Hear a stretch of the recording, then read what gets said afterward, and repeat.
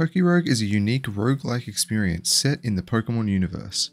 Developed by Sam, also known as Flashfire on GitHub, the game boasts a variety of features including various gameplay modes, trainer battles, boss fights, and even an egg gacha system. This combination of exciting and engaging gameplay elements has had players hooked since its release in March of 2024. However, this explosion of popularity was not what lead developer Sam was looking for, and it quickly became too much to handle. With a sudden announcement from Sam that he had stepped down from his position and removed himself from the community entirely, the events that followed were unprecedented in the community and took everyone by surprise. I've pieced together a timeline for the events that occurred to try and get to the bottom of what really happened to Pokerogue in the wake of Sam's departure. To get a better understanding of the situation, let's take another look at Sam's announcement and pay close attention to what seems to be the key factors he considered while making his decision to leave. In this paragraph, Sam says, "I understand that this project's growth continues to accelerate, and there is still so much potential in it yet to be reached. To many, this would seem like the worst possible time to leave. I've had so many ideas that I know people would love and make the experience even better. However, after much consideration and consulting with family and close friends, I believe it would be better for both myself and the project's continued growth for me to step away on a good note." Now this is a complete tonal shift, but I want to be very transparent. The biggest reason I'm making this decision is because a project like this ultimately isn't compatible with my intended trajectory in life, as someone who naturally tends towards an unbalanced use of his time. I have found it impossible to be moderate in the amount of time I spend on something like this. As a hobby, it has become too important and consuming to me, and has been hindering the things I value most, including my faith, my family, and my job. I am first and foremost a man seeking to follow God's path for me in life, and my short time alive in this world should be spent serving Jesus Christ, rather than feeding my own ambitions. I suppose with this resignation, I am giving back to the world what belonged to the world in the first place, so that I am not responsible if it changes in any ways that do not align with my personal values. Rather than choosing to hold what is now a community project to my own personal standards in an effort to preserve a clean conscience for myself. The final two paragraphs go on to say that while it does hurt to leave behind a project that meant so much to him, it is important that he does so. He thanks the people that will take over from him and thanks other people that helped throughout the project's lifetime getting it to the point that it's at, announces that he will not be taking on any other projects and will likely take a break from social media, signing off with, "Thank you, Sam." The three Bible verses that are quoted at the bottom of the page are Luke 21:34, 1 John 2:15, and 1 Corinthians 13:11. I am not religious and do not have an understanding of how to interpret Bible verses, so I will just put them here for you to read.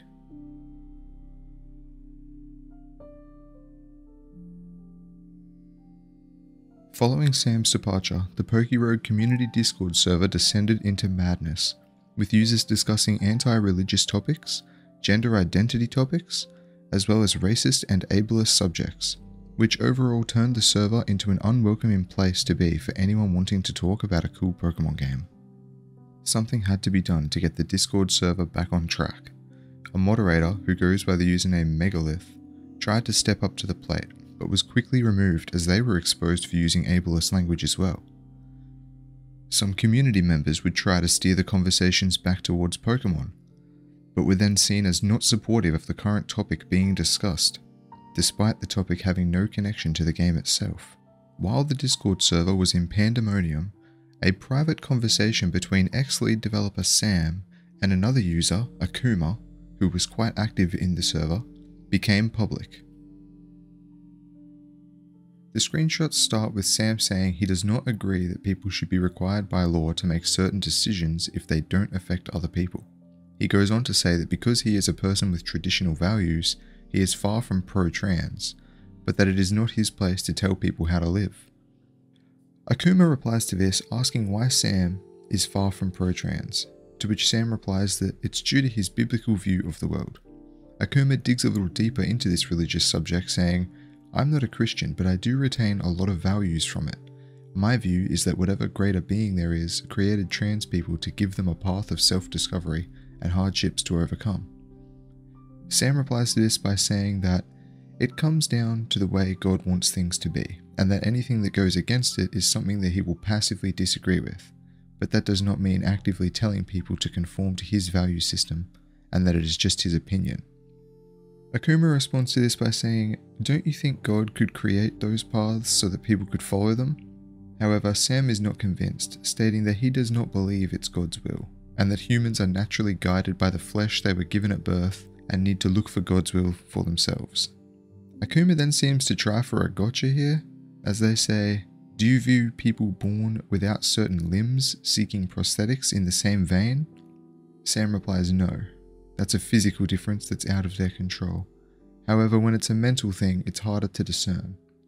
Now here's where something seems off with the screenshots. There's a 16-minute gap between these two images, and Sam looks like he's double texting here but replying to a different topic. But regardless of the inconsistency, Sam is seen here saying, "If you'll allow me to be very honest, I am strongly biased against an environment that encourages children to be trans even when there is no internal origin for that, because it plays on factors like puberty, and then they can end up making life-changing decisions that they regret." Now again, we have a 6-minute gap between the screenshots, and the topic seems to have shifted to a discussion about puberty blockers. Just to summarize this one, it's a back and forth between the two about how puberty blockers are being banned in certain countries because they do not have enough research to say whether or not there's any lasting effects on children. Sam is of course anti-puberty blockers, Akuma is for puberty blockers. Now this last screenshot here is heavily cropped. We need to assume that it's from Akuma because it came from the same source, but we don't know 100%. It does not say Akuma at the top, we have to assume. Sam replies to this 8 minutes after his previous response, but this person says, "What are your thoughts on gay people existing? I know there is a line in the Bible that says it's a sin, but that was a mistranslation and it was actually that a man and a child should not sleep together." Sam responds by saying, "I think that discovery was probably a biased mistranslation itself, and that within the scriptures God makes his intentions for relations very clear." And this is where the screenshots end. Unfortunately, there's no way to prove that this is the entire conversation. With all of the jumps in time, seemingly unprompted subject changes, and the obvious omission of some parts of the conversation, it's difficult to see this as a genuine interaction. However, this is the best that we have for right now. When this conversation went public, a new mod, Edifit, took over in the Pokerogue community Discord server. However, it seems their time in that position was not to last. We need to take a look at Edifit's Twitter account to get their side of the story. The claims from users that Edifit was doing more harm than good were taken seriously, as they were quickly issued a timeout, turning to Twitter to share their version of events and give an explanation. They introduced themselves and mentioned that they have been silenced by other admins. They go on to say that Sam leaving for religious reasons was confusing and that he was a transphobe. The staff were also revealing their true colours, so Edifit was forced into PR mode, trying to ban everyone they viewed as a bigot, which other staff did not like. Then they mentioned that Pancakes is innocent of all this drama and simply inherited a lot of problems, wrapping up with a brief disclaimer and reminder that not all mods were game devs. 1 hour after these tweets, Edifit is seen again with an apology, saying, "Will admit that I made mistakes when I became community manager, like banning a mod that was not actually problematic, and I do apologize for that. I'm just gonna step away from the entire situation. Pancakes is still a good person, trying to fix this." With Edifit stepping away and the Discord still in shambles, it's time to introduce the next character of this story, Prodigy. At this stage, the Pokerogue community Discord server has been in full meltdown for over 24 hours. Multiple PR leads have come and gone, and the mods that remain are desperately trying to do anything to get the situation under control. Prodigy posts the following announcement to try and calm the storm. "We have seen the comments, my fellow roguelings, and we hear you loud and clear. We realise that the server has gone through a very radical change as of late. With Sam's departure and recent events, there has been discourse brewing. However, I would like to take the time to introduce myself. I am Prodigy, your new community manager, and I am bringing with me a new tolerance policy going forward. There will be no discussion of any kind regarding one's gender, political affiliation, or religious beliefs in this server any longer. To compound this, any discussion of the previous discourse will also result in warnings at best and bans at worst. This server is a community based around a Pokemon fan game. There is no world where we should be discussing these hard-hitting topics with people who vary in age from 13 to 30 and beyond. Children could be exposed to these ideologies. Please be ensured that despite us policing these topics, you are heard, and no matter your gender, sex, age, or religion, we support you in your beautiful journey through life. However, this is not the place to discuss nor debate such ideologies. My Roguelings, you represent a beautiful community that is dedicated to the game of Pokemon and the difficulty loop of roguelikes. It is my desire for us to be unified in that love and that love alone. For even divided in belief, we can stand united in adoration for a hobby we share. Pokerogue stands united behind you all.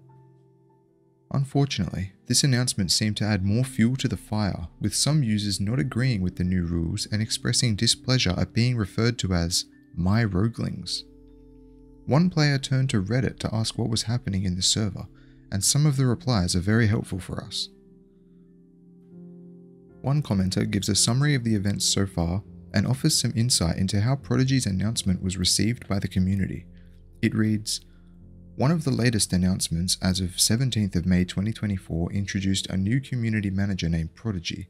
Some feel uncomfortable with being called My Roguelings and the general phrasing of the announcement.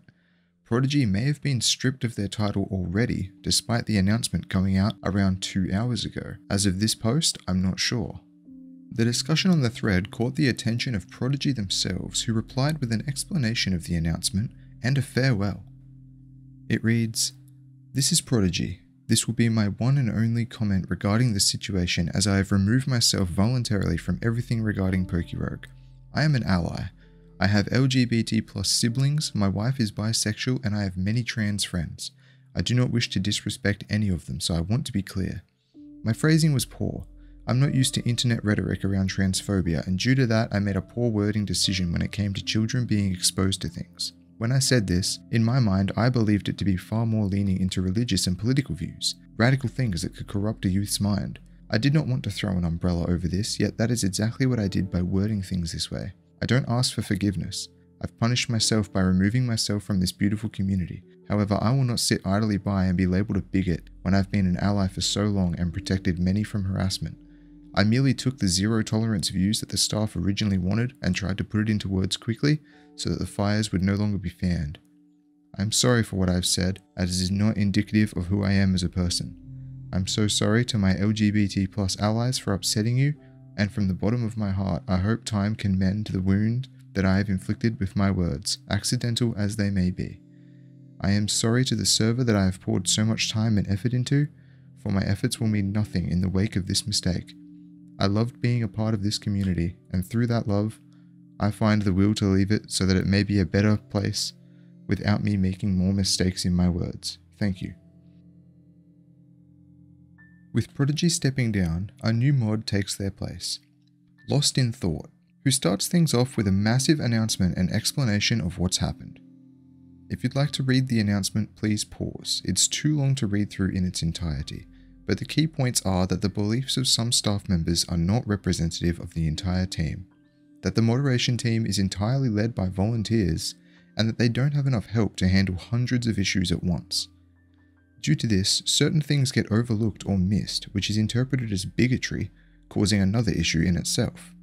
This announcement, unlike others before, was signed off on by the artists, the moderators, and the developers, and was not delivered in haste to quell a raging fire.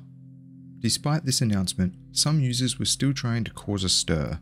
However, it seems as though they were unable to start up any more outrage, and after days of turmoil, the Pokerogue community Discord server was able to get back to enjoying the game. Other members of the team, such as artists and moderators, turned to Twitter to deliver messages to the community.